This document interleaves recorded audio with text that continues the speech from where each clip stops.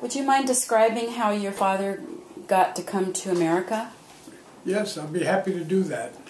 When my father, you know, Zakar Kazarian, when he was about 15 years old, his father, who happened to own the property where the spring, the water supply for that village came from his property, so he was pretty well-to-do. So he decided to give my father Zakar a horse, and which was pretty young for in those days for a person to have a horse at that age. And it had a saddle. It was a nice horse, and he told my father, "Now I'm going to show you where there's a gun." So he showed him a gun that was under the saddle. He says, "You never touch this unless you absolutely have to." And that was early evening. The next morning, my father got up and immediately took the horse and he ran to where the Turks and Kurds used to hang out. And they used to come and beat up Armenians, those Turks and Kurds. So he ran over there, he took a pistol out, he shot it in the air, he says, "Never come into our area again. You understand?" So then he turned around to leave, and as he was leaving, he heard noises, and then he felt something on his back. He thought it was a rock hit his back. But he kept riding, and he had to go through a narrow canyon to get home. As he was going through the canyon, on this narrow path, a Turk on a donkey was approaching from the other end. So they stopped, and the Turk said, "What are you doing with that nice horse?" He said, "My father gave it to me." He said, "Well, I'll take the horse, you take my donkey." So he started to do that. My father pulled out the gun and shot him, but he shot him in the leg, which was a mistake. You should have killed him. But he shot him in the leg, and then with his horse, he went home. Well, the next morning, the word all over the village was what had happened. So right away, Zakar's father decided, well, we've got to get this boy out of the country. They'll eventually know who it was, and they'll come and they'll take care of him. By that I mean they'll kill him. So he immediately got Zakar to one of the ports in Turkey, and he took a boat, and the boat went to France and then to to America. So he was here, and of course he had his life here, and years later, when he was quite old, I had occasion to take him to a doctor, and they wanted to x-ray his chest. When they x-rayed the chest, they found this weird-looking bullet in his shoulder, behind his shoulder, all encapsulated in calcium. And the doctor said, "What is this?" And my father, he wasn't sure what it was, but he realized it was probably when he shot that gun, and they in turn shot back. Anyway, the doctor says, "Look, we better leave it where it is. It's all encapsulated. It doesn't seem to be bothering you."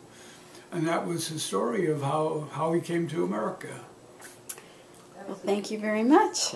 Can I ask you a couple questions about my grandfather, Sure. Your father? Do you remember the year he was born? If he was 15 at that time.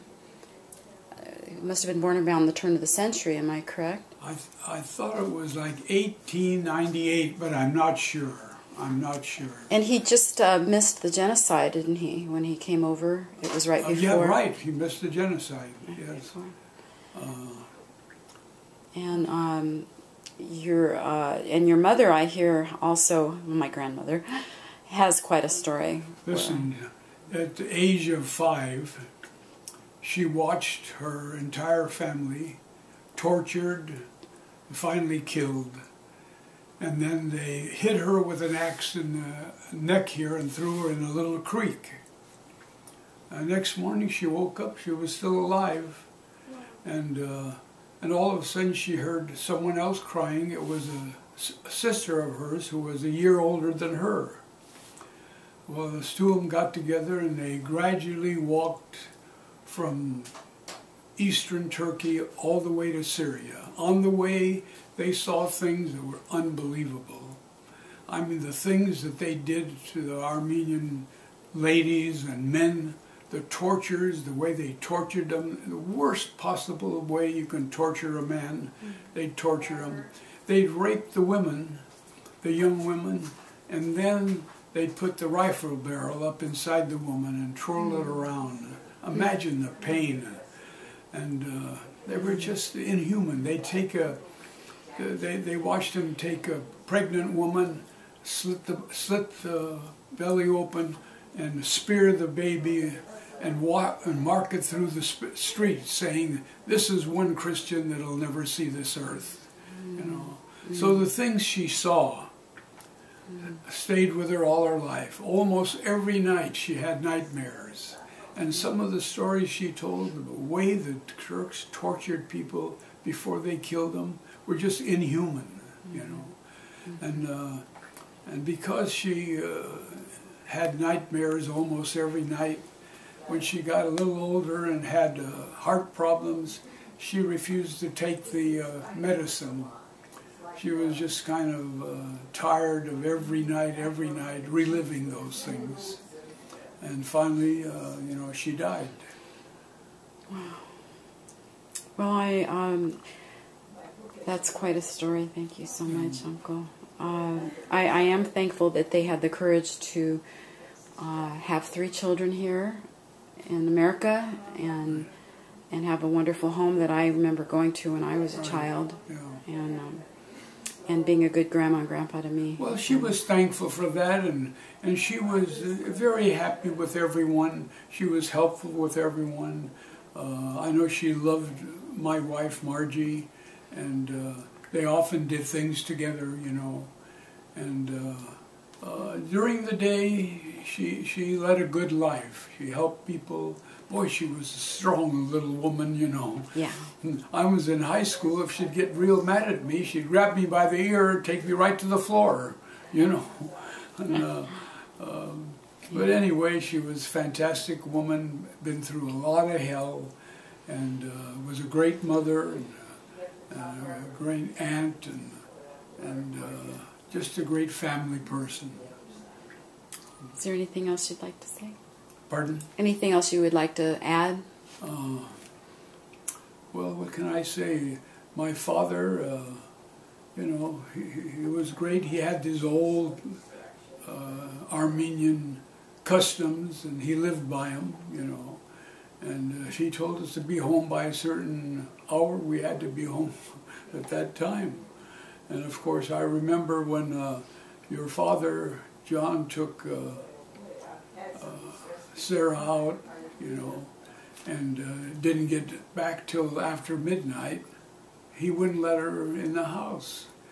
She should have come upstairs where we were living, but John took her to Vegas and married her. And the rest of the story you know.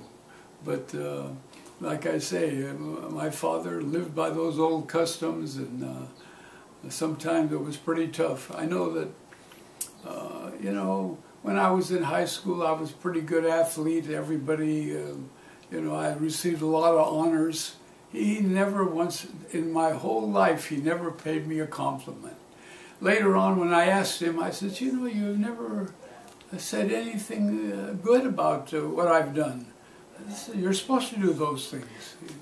When you do something wrong, then I'll tell you, you know. But that was the old customs from Armenia.